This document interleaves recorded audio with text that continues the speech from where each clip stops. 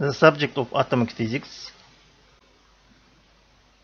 lecture number 8, theme, magnetic dipole moments, spin and transition rates. Lecture plan. First, the orbital magnetic dipole moments.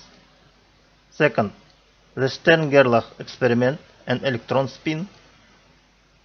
Third, the spin-orbit interaction, total angular momentum. Fourth, spin-orbit interaction, energy, and the hydrogen energy levels. Orbital magnetic dipole moments. Consider an electron of mass m and charge minus e moving with a velocity of magnitude v in a circular Bohr orbit of radius r, as illustrated in figure 1. The charge circulating in a loop constitutes a current of magnitude I equals E divided T equals E multiplied V divided 2 multiplied P multiplied R. Formula number 1, where T is the orbital period of the electron whose charge has magnitude E. In elementary electromagnetic theory, it is shown that such a current loop produces a magnetic field which is the same at the large index distance from the loop as that of the magnetic dipole located at the center of the loop and oriented perpendicular to its plane. For a current I in a loop of area A, the magnitude of the orbital magnetic dipole moment m sub L of the equivalent dipole is mu sub L equals I multiplied A. Formula number 2. And the direction of the magnetic dipole moment is perpendicular to the plane of the orbit in the sense indicated in figure 1. The figure shows the magnetic field produced by the current loop. It also indicates the two fictation poles of a dipole that would produce a magnetic field which becomes identical to the actual field far from the loop. The quantity mu sub L specifies the strength of the magnetic dipole. It equals the product of the pole strengths times their separation. Because the electron has a negative charge, its magnetic dipole moment mu sub L is antiparallel to its orbital angular momentum L, whose magnetic magnitude is given by L equals m multiplied v multiplied r, formula number 3, and whose direction is illustrated in figure 1. Evaluating I from one formula and A for circular Bohr orbit formula 2 yields mu sub L equals I multiplied A equals E multiplied V multiplied R divided 2, formula 4. Dividing by 3 formula, we obtain mu sub L divided L equals E divided 2 multiplied M, formula 5. We see that the ratio of the magnetic mu sub L of the orbital magnetic dipole moment to the magnitude L of the orbital angular momentum for the electron is a combination of universal constants. It is usual to write this ratio as mu sub L divided L equals G sub L multiplied mu sub B divided H bar, formula 6, where mu sub B equals E multiplied H bar divided 2 multiplied M equals 0.9927 multiplied 10 to minus 23 power ampere multiplied m meter square, formula 7, and G sub L equals 1, formula 8. The quantity mu sub B forms a natural unit for the measurement of atomic magnetic dipole moments and is called the Bohr magneton. The quantity G sub L is called the orbital G factor.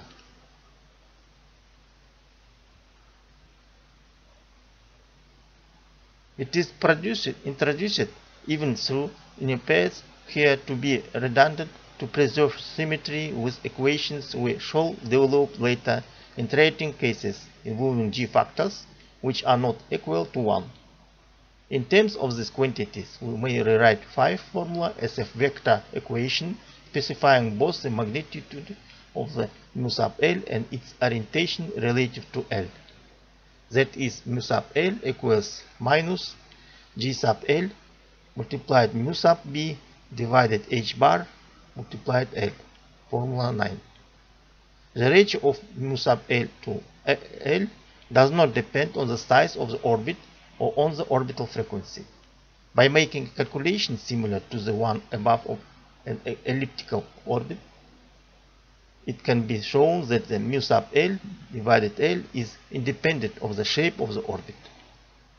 That this ratio is completely independent of the details of the orbit sagas. Its value might not depend on the details of the mechanical theory used to evaluate it, and this is actually the case. Upon evaluation of mu sub L quantum mechanically, which cannot be done here because the electromagnetic theory required is too sophisticated, and dividing by the quantum mechanical expression L equals square root from L multiplied L plus 1 multiplied h bar, the ratio of mu sub L to L is found to have the same value that we have obtained. Granting this, we will accept that the correct quantum mechanical expressions for the magnitude of z component of the orbital magnetic dipole moment are mu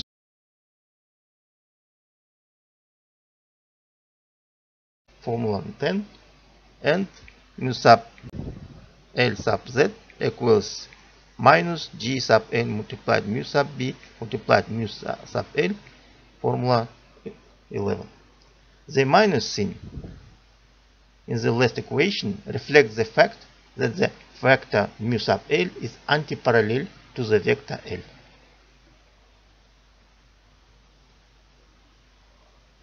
In elementary electromagnetic theory, it's shown that the magnetic dipole of moment mu sub L, when it is placed in an applied magnetic field B, will experience to a torque tau equals mu sub L vector multiplied B vector, formula 12, tending to align the dipole with the field, and that associated with the torque there is a potential energy of orientation delta E equals minus mu sub L vector multiplied B vector, formula 13.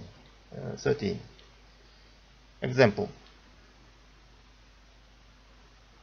Assume that the magnetic dipole whose moment has magnitude mu sub L is aligned parallel to an external magnetic field whose strength has magnitude B. Take mu sub L equal 1, Bohr magneton, typical of the magnetic dipole moment of the atom, and B sub L sub 1 Tesla, typical of the field produced by a fairly powerful electromagnet. Calculate the energy required to turn the magnetic dipole so that it's aligned antiparallel to the field. According to formula 13, the orientational potential energy when the dipole is parallel to the field is minus mu sub L multiplied B, and it is plus mu C when the dipole is antiparallel to the field. So the energy that must be supplied to turn the dipole is 2 multiplied mu sub L multiplied B equals 1.85 multiplied 10 to minus 23 joule equals 1.116 multiplied 10 to minus 4 power electron volt. Also, this energy is very small. Even by atomic standards, the dipole cannot turn unless it is supplied the energy. Conversely, if the dipole is originally aligned antiparallel to the field, it cannot turn to align itself parallel to the field unless it can get rid of the same amount of the energy. If there is no way for a system consisting of magnetic dipole moment mu sub L is the magnetic field B. To dissipate energy, the orientational potential energy delta E of the system must remain constant. In this circumstance, mu sub L cannot align itself with B.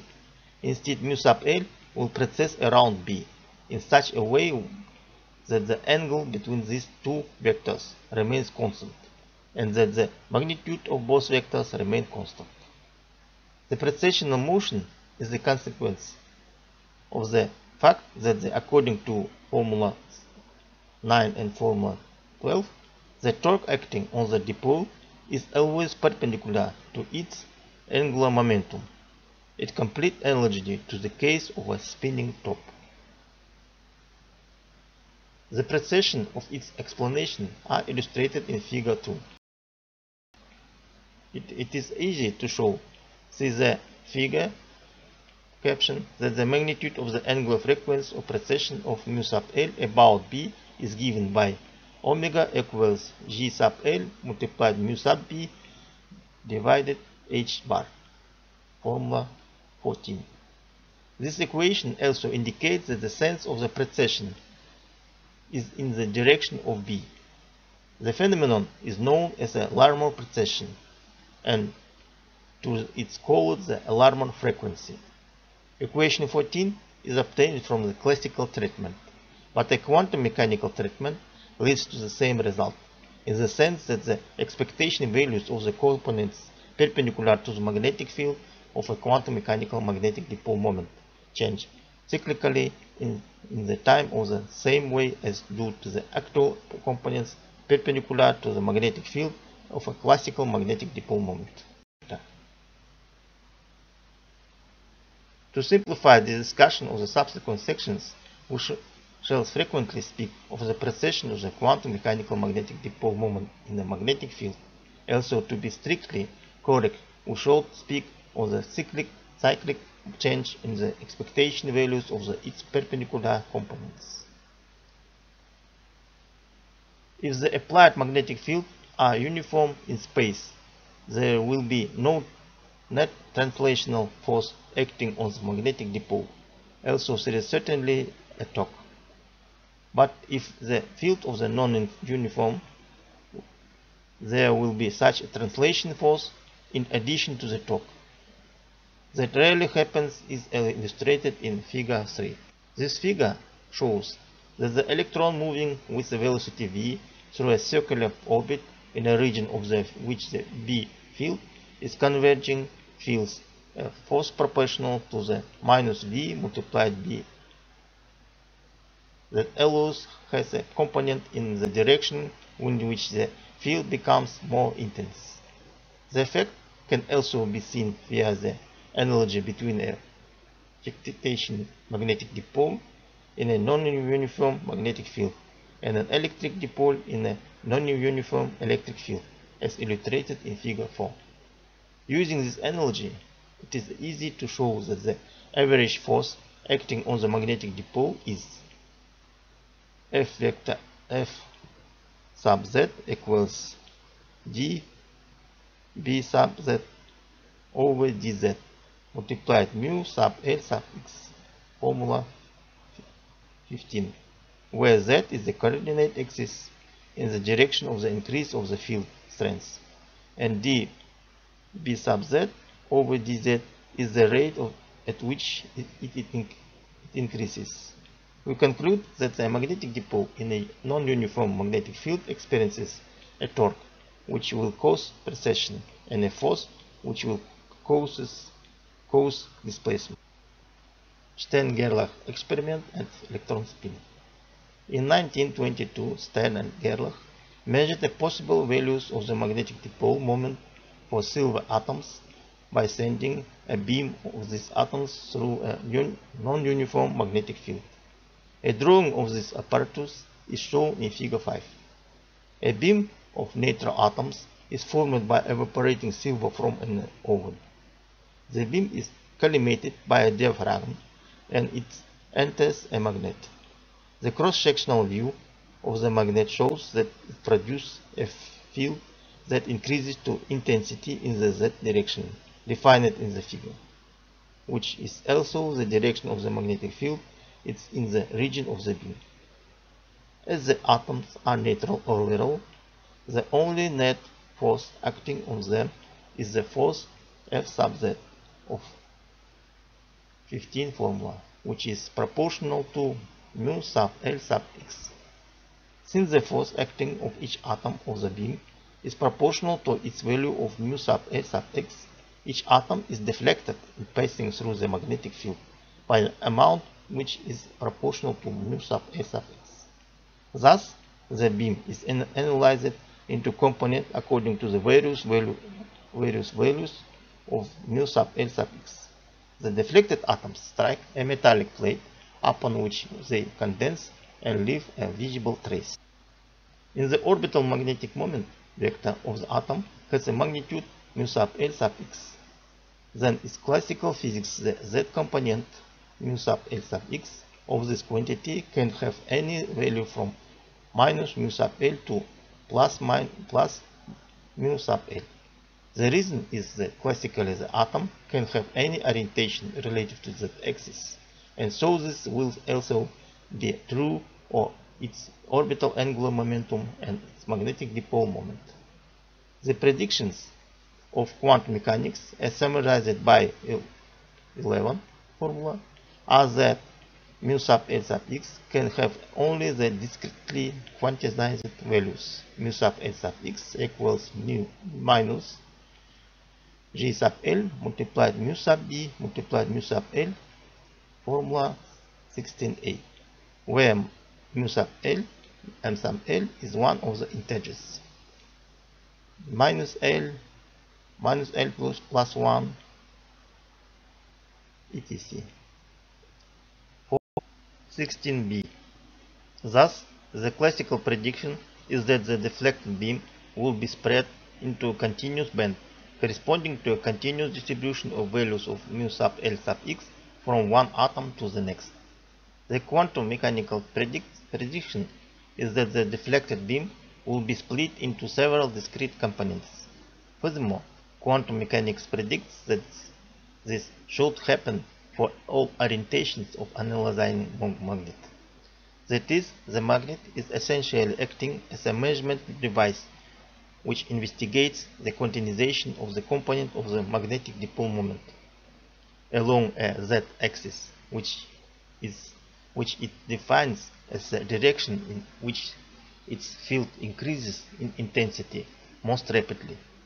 Since, according to the quantum mechanics, should be quantized for any choice of the z direction, because L sub z is quantized for any choice of that direction. The same results shall be obtained for all positions of the analyzing magnet. Stern and Gerlach found that the beam of the silver atoms is split into discrete components, one component being bent in the positive z direction and the other bent in the negative z direction. Figure 6 shows the type of the pattern observed on the detecting plate. They also found that these results were obtained independent of the choice of the z direction. The experiment was repeated using several other species of atoms, and each case investigated, it was found that the deflected beam is split into or more discrete components. The results are qualitatively very direct experimental proof of the quantization of the z component of the magnetic dipole moments of atoms and therefore of their angular momenta. In other words, the experiments showed that the orientation of space of atoms is quantized. The phenomenon is called space quantization. But the results of the Stern-Gerlach experiment are not quantitatively in agreement with 16a and 16b formulas, the equations summarizing the predictions of the theory we have developed. According to these equations, the number of the possible values of J is equal to the number of the possible values of mu sub L sub x, which is 2 multiplied L plus 1, since L is an integer. This always is an odd number. Also, for any value of L, one of the possible values of mu sub L sub x is 0. Thus, the fact that the beam of the silver atoms is split into only two components, both of which are deflected, indicates either that something is wrong with the Schrödinger theory of the atom, or that the theory is incomplete. The theory is not wrong. We shall see later that atoms do have orbital angular momenta and magnetic dipole moments with the predicted properties, but it stands the Schrödinger theory of the atom is incomplete. This is shown most clearly by an experimental performed in 1927 by Phillips and Taylor, who used the Stern-Gerlach technique on a beam of hydrogen atoms. The experiment is particularly significant because the atoms contain a single electron, so the theory we have developed makes unambiguous predictions. Since the atoms in the beam are in their ground state because in the relatively low temperature of the oven, the theory predicts that the quantum number L has the value L equals 0. Then there is only one possible value of m sub L, namely m sub L equals 0, and we expect that the beam will be unaffected by the magnetic field since mu sub L sub x will be equal to 0. However, Phillips and Taylor found that the beam is split into symmetrically deflected components. Thus, there is certainly some magnetic dipole moments in the atom, which he have not hitherto considered. One possibility is magnetic dipole moment associated with motion of the charge in the nucleus. The magnitude of such a magnetic dipole moment will be on the order of E multiplied h bar divided to multiplied m, where m is the mass of the proton. But the magnetic dipole moment measured experimentally from the size of the splitting is the order of the mu sub b equals E multiplied h bar divided to multiplied m, where m is the mass of the electron, which is about 2,000 times larger. Therefore, the nucleus cannot be responsible for the observed magnetic dipole moment. Its source must be the eject electron. This leads us to some reasonable assumptions, which are also supported by other evidence to be discussed shortly. We assume that the electron has an intrinsic built-in magnetic dipole moment mu sub s due to the fact that it has intrinsic angular momentum s called its spin. From a classical point of view, we can think, at least crudely, of the electron producing the external magnetic field of a magnetic dipole because of the current loops associated with its spinning charge. We also assume that the magnitude s and the zero component s sub z of the spin angular momentum are related to two quantum numbers, s and m sub s, by quantization relation, which are identical to those for orbital angular momentum. That is s equals square root s multiplied s plus 1 multiplied h bar 17 formula, and s sub z equals m sub s multiplied h bar multiplied formula 18. Note that s sub x and s sub y are not quantized, and also in the case for L sub x and L sub y.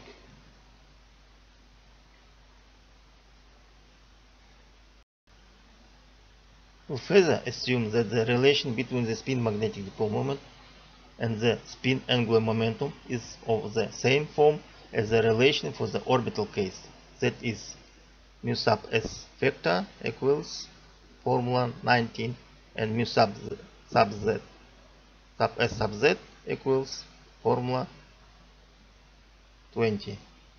The quantity g sub z is called the spin g factor. From the experimental observation that the beam of the hydrogen atoms is split into symmetrical deflected components, it is apparent that the mu sub z sub x sub s sub z can assume just two values, which are equal in magnitude but opposite in sign. If we make the final assumption that the possible values of m sub s differ for 1 and range from minus s to plus s, as the true of the quantum numbers m sub l and l for orbital angular momentum, when we can conclude that the two possible values of m sub s are m sub s equals minus 1/2 plus 1/2, formula 21, and that s has a single value, s equals 1/2, formula 22. By measuring the splitting of the beam by hydrogen atoms, it is possible to evaluate the net force F sub z, the field, while traversing the magnetic field. From analogy to 15 and from 20, this is F sub z equals minus d b sub z over dz mu sub b multiplied g sub s multiplied mu sub s. Since mu sub b is known and db sub z over dz can be measured, the experiments determine the value of the quantity g sub z sub s multiplied m sub s. Within their accuracy, it was found that the g sub s multiplied m sub s equals plus minus 1, since we have concluded that m sub s equals plus minus 1/2. This implies g sub s equals 2, formula 23. These conclusions are confirmed by many different experiments. For instance, in the Zeeman effect, a uniform external magnetic field is applied to a collection of atoms, and measurements are made of the potential energies of orientation in the field of the magnetic dipole moments of the atoms. As we shall discuss in detail later, this is done by measuring by the splitting of the spectral line emitted when the atoms decay from some higher energy level to the ground state energy level. The splitting of the line occurs because the levels themselves are split according to the different values assumed by the orientational potential energy of the atoms. A simple example is the Zeeman effect for hydrogen atoms. In their ground state, these atoms have no orbital angular momentum, and therefore no orbital magnetic dipole moments. But the measurements show that their ground state energy level is split by the applied magnetic field in two components, symmetrically disposed about the energy of the ground state in the absence of a field. This splitting reflects the two possible values of the orientational potential energy.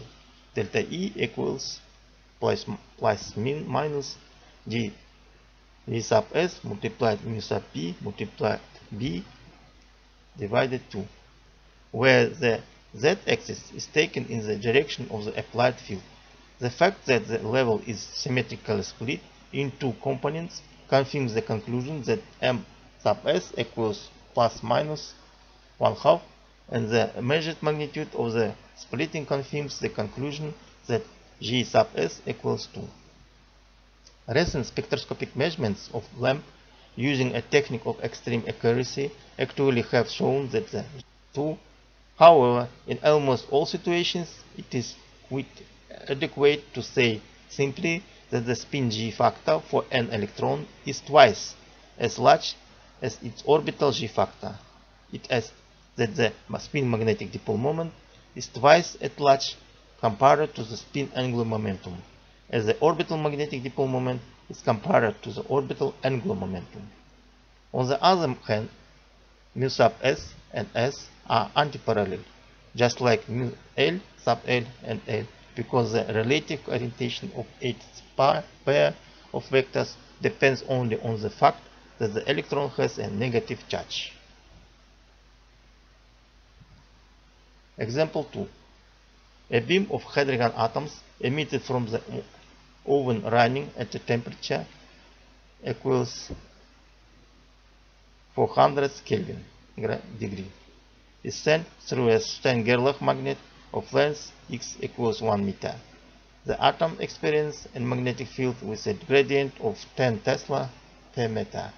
Calculate the transverse deflection of the typical atom in each component of the beam due to the force exerted on its spin magnetic dipole moment at the point where the beam leaves the magnet.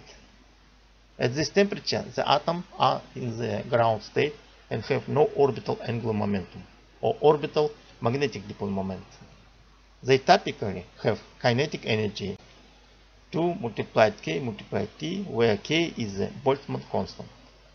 The kinetic theory shows that while the atoms in the oven typically have kinetic energy 3 divided 2 multiplied k multiplied t, the atoms emitted in the beam typically have kinetic energy 2 multiplied k multiplied t. The reason is that the more energetic atoms hit the walls of the oven more frequently and thus have a higher probability of impinging on the hole of the wall through which a beam is emitted. From 15 and 90, they experience a transverse force F sub z equals minus dB sub z over dz multiplied mu sub b multiplied g sub s multiplied m sub s. Since g sub s multiplied m sub s equals plus minus 1, this is E sub z equals plus minus dB sub z over dz multiplied mu sub b. The typical longitudinal velocity v sub x of an atom of mass m in traveling through the magnet can be evaluated by setting 1/2 m multiplied v square sub x equals 2 multiplied k multiplied t. So v sub x equal square root from 4 multiplied k multiplied t divided m. Thus the time t the atom experiences the transverse force is traveling through the magnet of length x is t equals x divided v sub x equals x multiplied square root from m divided 4 multiplied k multiplied t.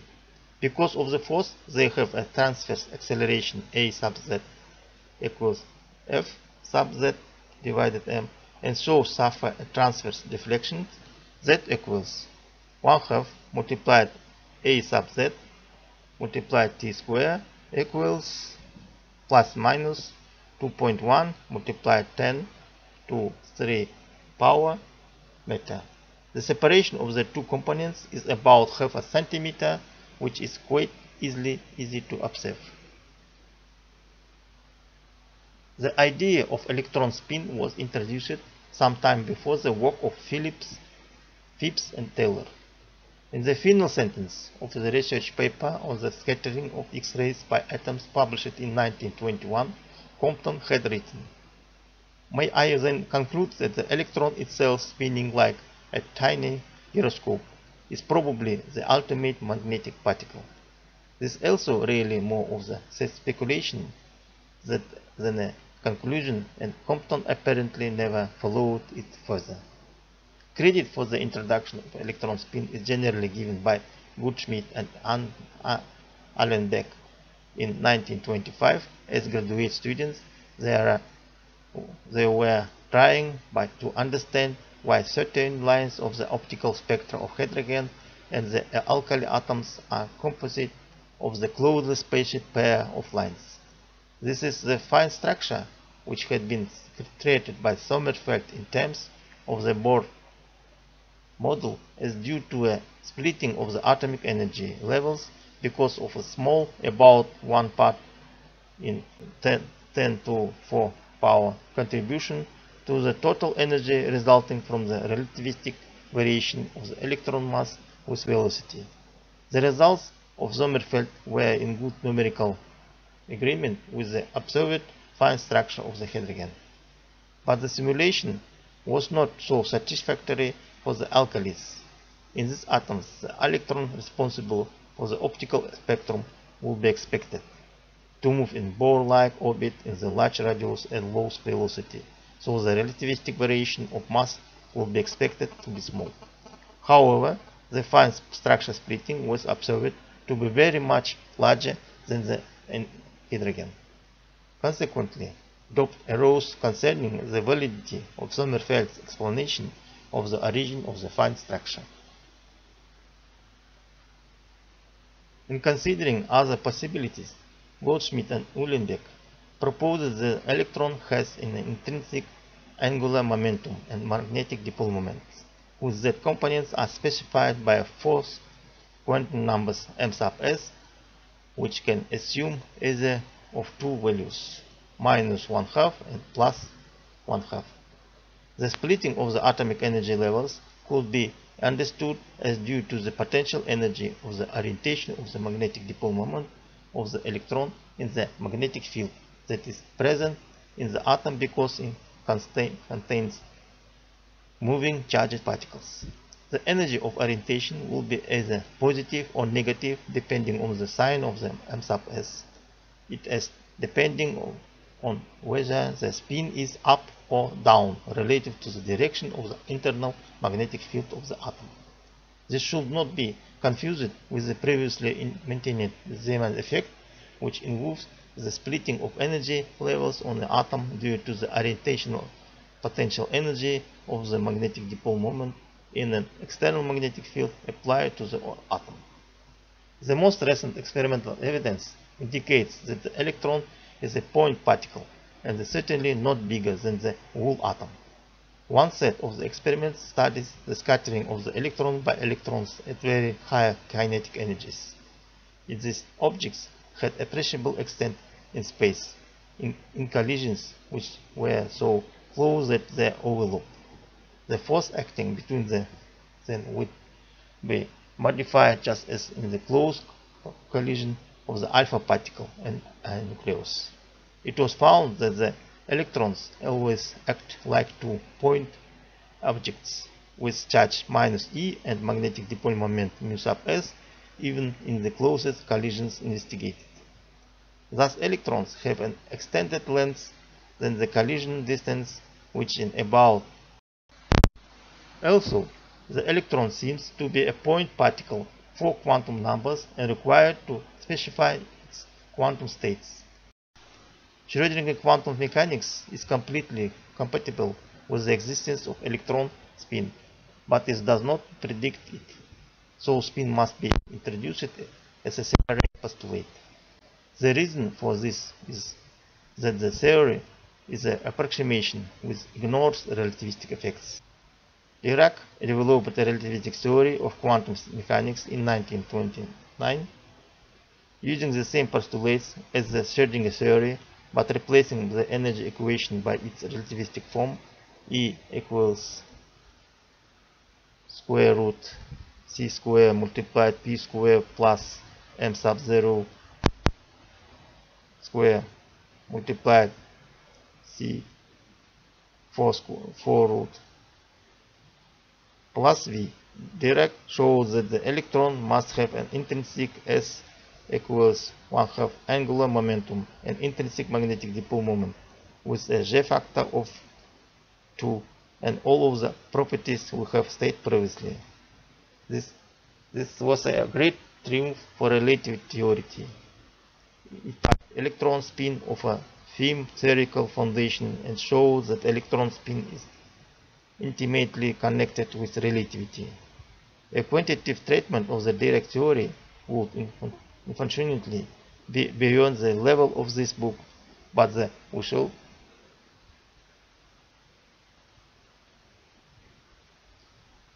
Another aspect of the non-classical character of the spin can be seen by noting that the quantum number S, which specifies the magnitude of the spin angular momentum S, has a fixed value 1/2.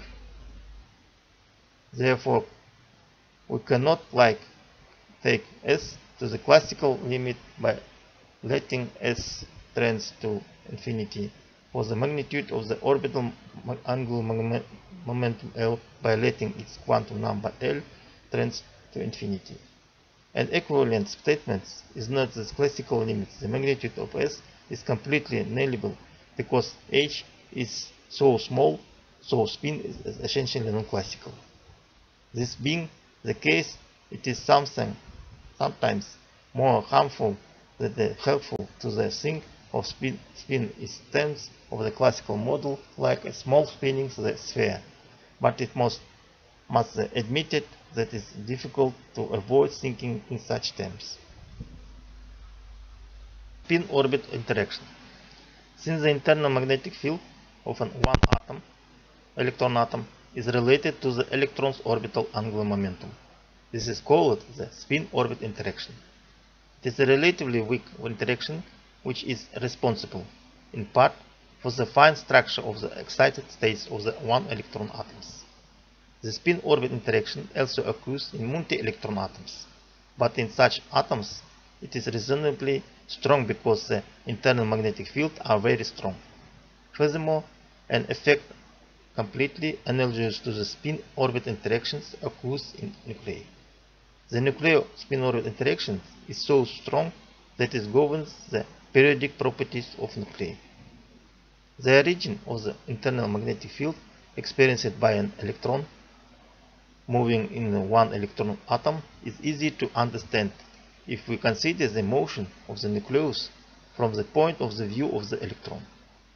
In a frame of reference fixed on the electron, the charged nucleus moves around the electron, and the electron is in effect located inside a current loop which produces the magnetic field. The argument is illustrated qualitatively in Figure 7. To make the argument quantitative, we note that the charged nucleus moving with velocity minus v constitutes a current element J, where J equals minus Z multiplied E multiplied V. According to the Ampere law, this produces a magnetic field B, which at the position of the electron is B vector equals minus Z equals E multiplied mu zeros multiplied V vector multiplied R vector divided 4 multiplied P multiplied R